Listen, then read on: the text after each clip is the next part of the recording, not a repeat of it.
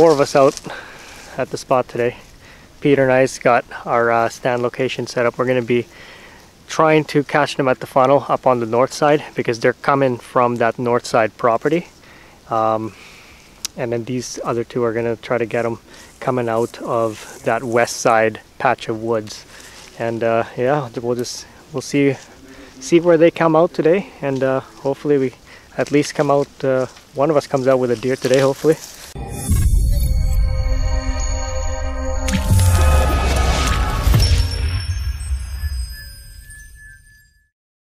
On this hunt, I'm joined by Mike and Corey from Reserved Outdoors, and of course, Peter. You probably recognize Mike and Corey from a previous hunt where they took us to their reserve lands to do some conservation spring goose hunting. But today, we're taking them to this piece of public land that Peter and I have been working hard for the past month and even scouting and mapping during the summer months before. We'll be splitting up in groups of 2. Peter and I will be taking the north side of the area, and Mikey and Corey will be headed out to the west side. Alright guys, welcome back to another episode. This is hunt number 8, day number 8 out here. If you guys seen the last episode from last week, I put out a update video on our hunt progress out in this spot so far. We have been hunting it ever since early archery season in beginning of September. Corey and Michael are out here joining us as well, but they're using rifle. Now I know it's not rifle season yet, but they are status, so they have treaty rights, right? So I mean, if I had it, I'd probably be using rifle too if I could right now. Peter's got his blind set up over there ready. I'm gonna head over and get set up. I'm just gonna sit up in a natural blind again. Super determined to get this deer with my bow from the ground. That is the goal. But there is 4 of us out here today. Somebody's gonna be coming out with a deer today. Ready? All right. Let's head on out there.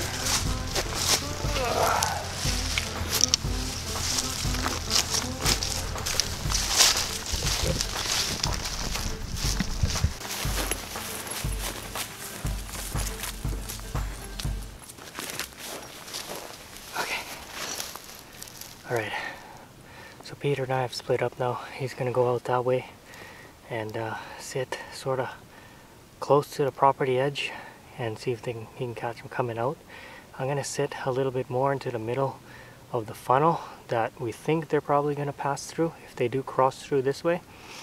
And I'm going to tuck myself in to more of a bushy area, maybe a small clearing in the front, but more in the bush, because I need natural cover. Peter's got his ground blind there. I'm just going to be using a natural blind, so we're going to head over that way now and get set up.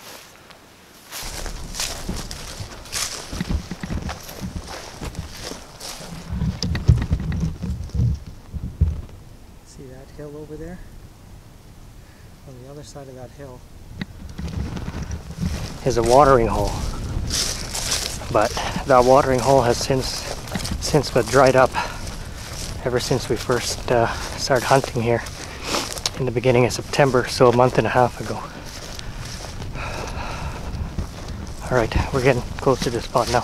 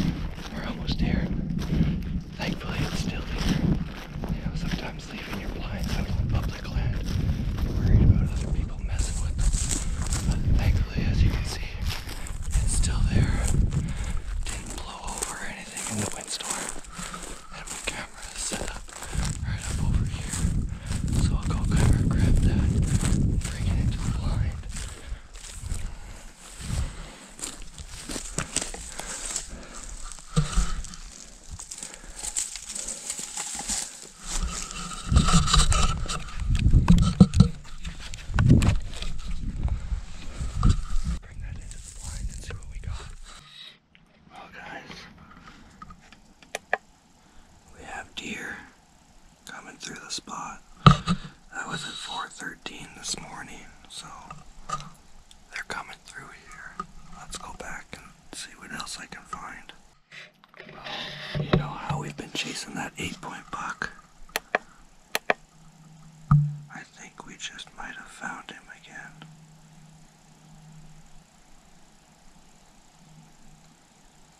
Yep.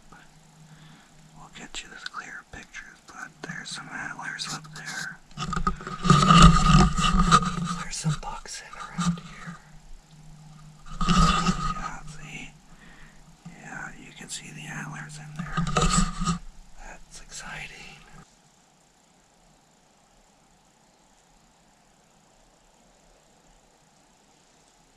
The pasture behind us. There's a good space under this fence that's running down. Nice game trail. Some deer, dookie. Went out to the field to graze. Let's check the barbell, see if there's any deer.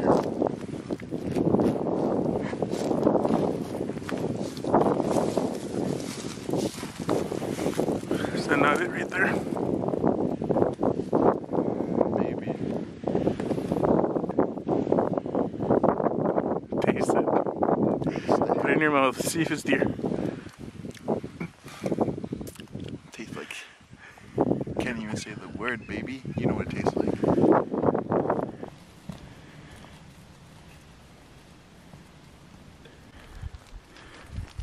So we just found this scrape.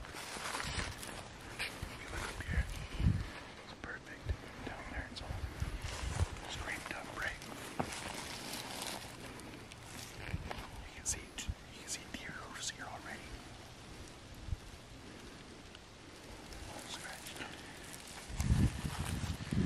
They're using this like a highway. Sorry for my language, Nico, but damn, this is exciting. We stumbled on our, maybe it might be the freshest rub that we've seen so far. And by fresh we mean last year. The freshest one we've seen so far. But we are in Bucky area. It is just complete cover for them. Getting a shot off in here would be so difficult. Okay, let's keep going.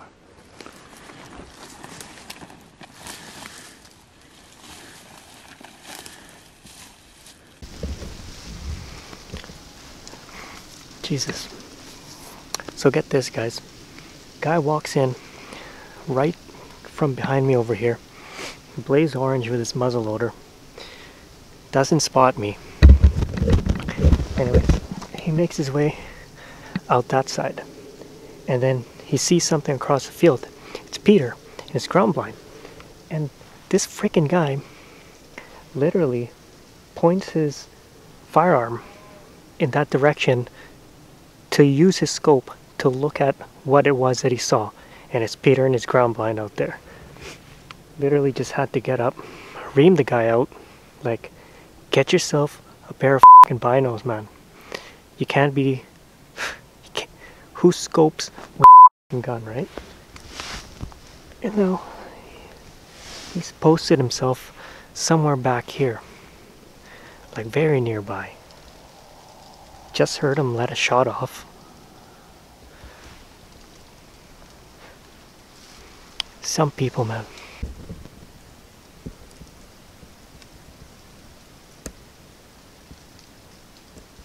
I don't know if you guys can see that.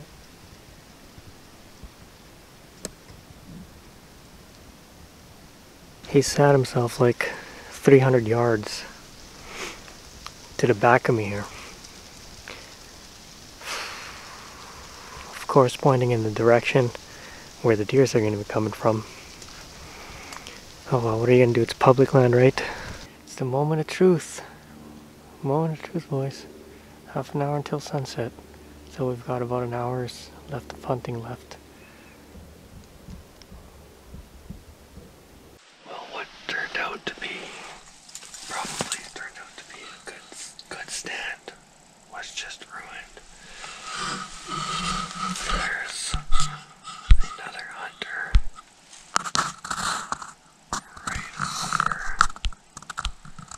right over there inside of those bushes along the corner there. Goose hunting. He walked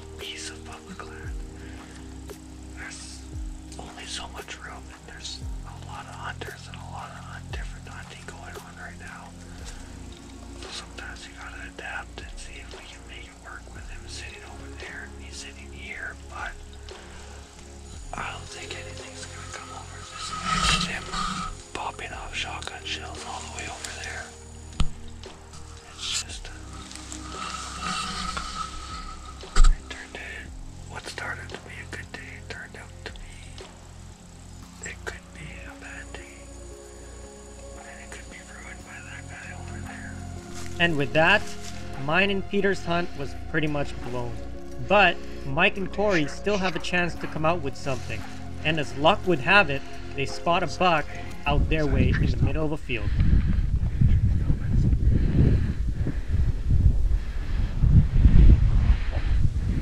That's deer.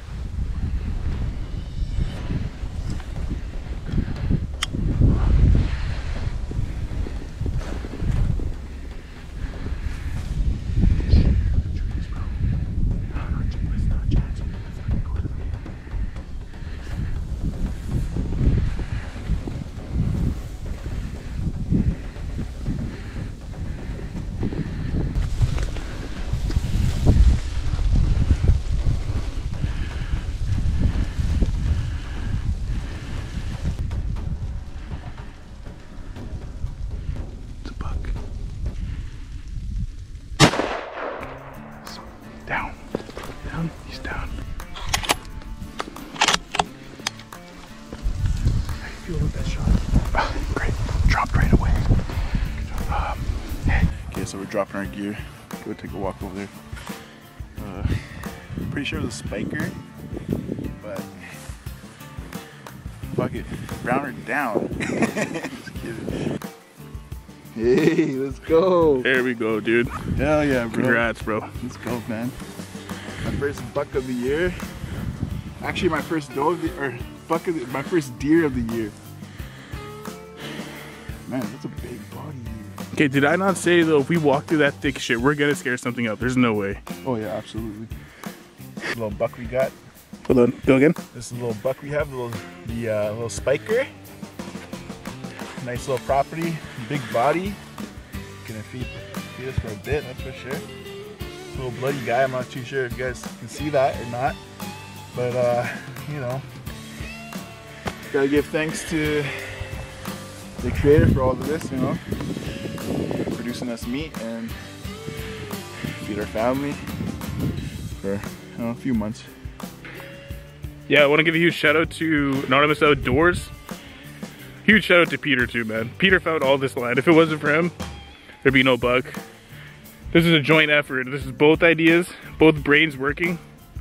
We knew if we came out of that thick shit, eventually it'd be something, man. We came out to this clearing and boom. Sure enough, there's a buck standing right there, so if you're not subscribed to Anonymous Outdoors, you're missing out. You're missing out. Let's get dressing. Woo!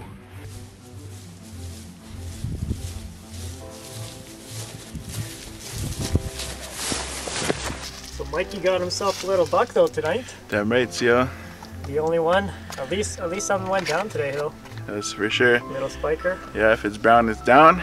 But Peter's like, hey, since you guys got a rifle, you guys gotta shoot a buck. And I was like, all right, challenge accepted. There we went, 2 hours in. I should have put points on. It can't be a spiker, it has to be an actual buck. Get out of here. And then some guys come in and decide to go duck hunting right beside where we're hunting.